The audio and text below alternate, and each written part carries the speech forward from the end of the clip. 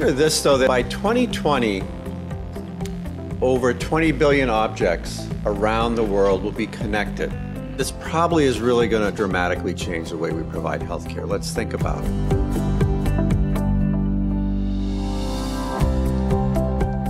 When you go out and you're with your providers and you're with your care managers and everything, you hear such an array of needs. So we're able to really use the technology that we have connected with the HIEs. We actually are housing 21 servers at this present time, pertaining to either whether it's a lab test or a doctor. It goes through an analysis and it understands exactly what information and how it should be sent to whom. We package it up and we send it out through a Rhapsody engine. It's fair to say that there are a number of organizations that we work with, like the ACO, who uses the HIE as one of its data sources, as well as payer information. So the data warehouses that would be our customers that we're providing that information to would be the aggregation point for some of that. As you think about this future, think about how you would respond to either that or something different, maybe a game, maybe an incentive plan, some other type of motivational structure that suits you. You know, as easy as it is for all of us, and I gather from the questions and my colleagues that you're all technically minded folks, to it's easy as is it for us to download an app and pair a device. Many of our patients that are really the best people to benefit from these tools can't do that, or it's a challenge. The emergency room admission and the emergency room discharge is also very important to some case managers or home health agencies.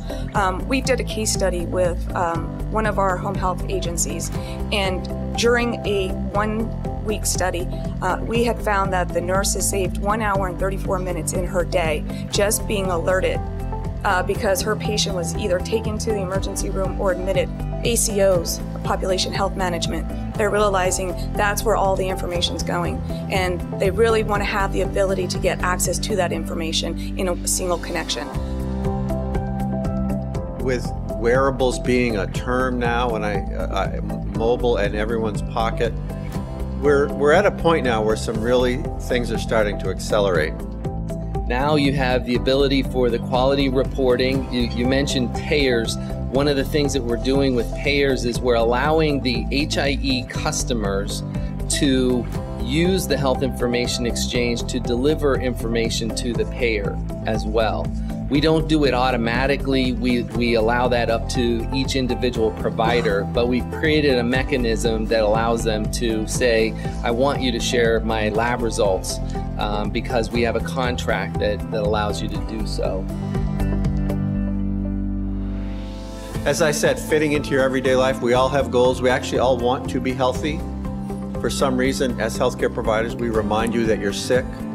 We've got to change that. There's an opportunity there to rethink how we position all of this stuff in that way.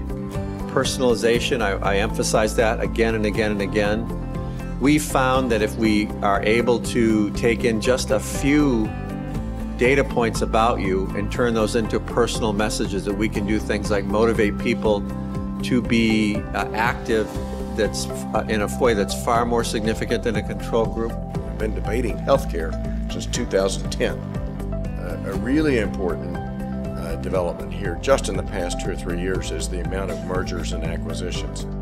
The other one is Medicare Advantage. And Medicare Advantage is growing and it works and people like it.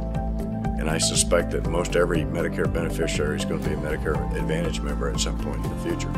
And lastly, the sentinel effect, which is something that we use uniquely in healthcare, I think, in healthcare delivery. That is, people respond when they know they're being watched. Thankful to CitiusTech for inviting me to be part of this big data breakfast. I think Citius is also a learning organization. And then finally, I think they see the big picture and they're committed for the long term. So that's the kind of partner you want. Working with a company that I believe is an innovator that helps build things like the ones we just saw and heard about, whether it's HIE, whether it's mobile care, or whether it's the data and analytics, and really is sort of agnostic. work with the providers, work with payers, and frankly, there's an advantage if you can work with everybody because you understand the perspective of all the different players.